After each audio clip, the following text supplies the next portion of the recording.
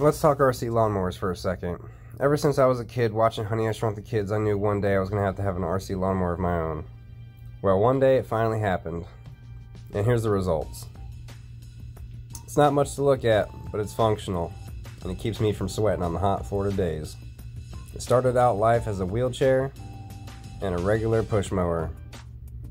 I started getting the wheelchair taken apart and seeing what I had to work with. In the end, you really just need the wheelchair gearboxes and motors. That's pretty much all you're going to use from that. The control unit, none of that stuff applies here. Everything else is either drone components via receivers and transmitter, or just any other type of receiver transmitter setup you can find. There are ways to set this up with a pistol grip setup, but you'll have to buy like a dual controller output setup from like Amazon. I decided to go with dual controllers from Robotics, and I ended up blending the channels together on my drone remote. Don't ask me how I did it. Go online, there's plenty of videos. The end result was a one-stick operation on the drone remote to the lawnmower, and the gas engine operates as it would normally.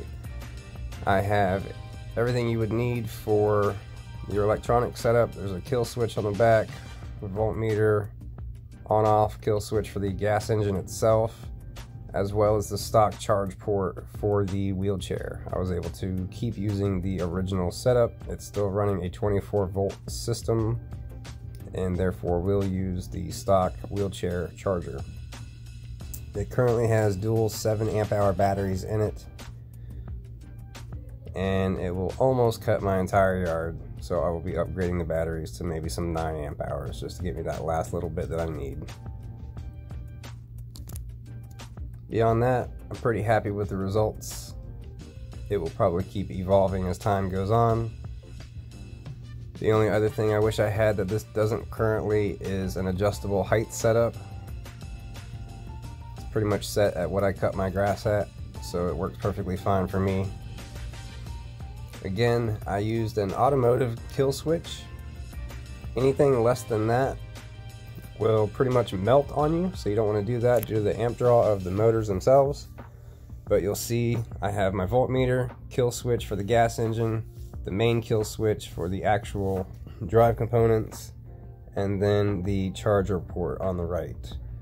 Dual spark controllers side by side, dual 7 amp hour batteries, and in the top there of the screen tucked away is the RX board for the nano receiver from TBS.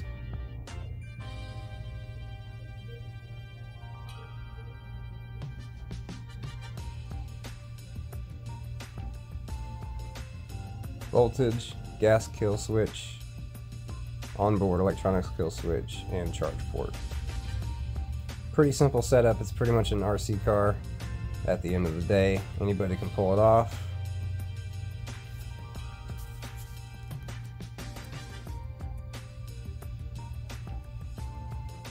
It doesn't look like my thumb is moving very much, and you're right, it's not. This is all adjustable in my remote, and I can use Expo or whatever setting I need to soften it up or make the input sharper. Again, I use the stock wheelchair electronics tray to house all the new electronic setup that I was going to use for a more factory look. Some people have suggested putting the handles back on it so it looks like a runaway mower. But beyond that, I just enjoy all the smiles my neighbors give me when they go by. I may revisit the idea of putting FPV back on it again, but I ended up using that camera in VTX for another project, so it's off for now, and I just mow from whatever point in my yard has shade. If you have any questions, let me know. I hope this gives a pretty good breakdown of the mower itself.